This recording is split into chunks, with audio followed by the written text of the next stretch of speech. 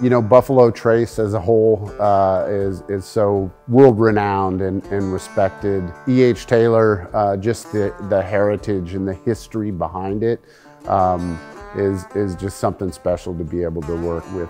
Taylor's fingerprints are literally all over this place. His dedication to that innovation, experimentation, taking his ideas into fruition. If you compare the scale of Sierra Nevada's doing today with craft brewing, what Taylor was doing in the 1800s with distilling, they're both at a stage where they can do a lot of experimentation, innovation. A lot of what we do in the barrel program is that tinkering, where you may have a plan to start with, but halfway through, just spur of the moment idea might come off, and we have the freedom to really pursue that. And actually the start of this project is exactly that.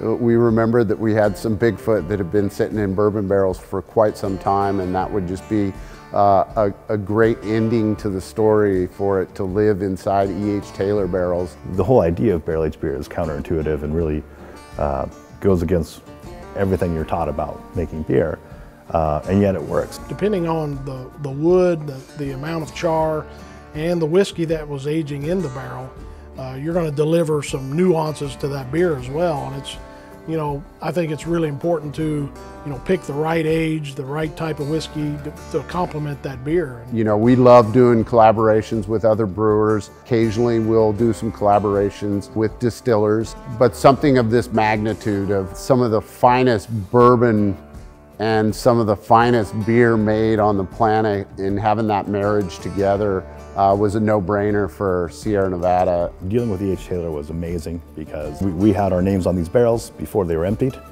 and they were pretty much put on a truck as they were being emptied and showed up here just beautiful and fresh. That amount of time in barrels has really changed and made the beer so complex.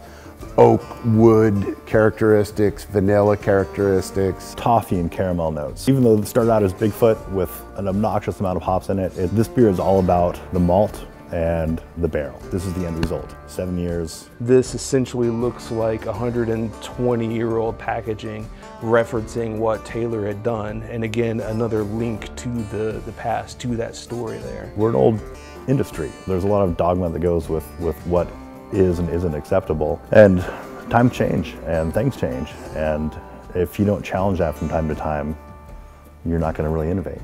It's honoring his legacy. Bourbon is all about stories in a bottle, talking about the history that you're consuming at the time with friends. E.H. Taylor really is a stamp of quality, and we really appreciate when other companies have a similar culture and looking and trying different things. So that really fits well with our philosophy.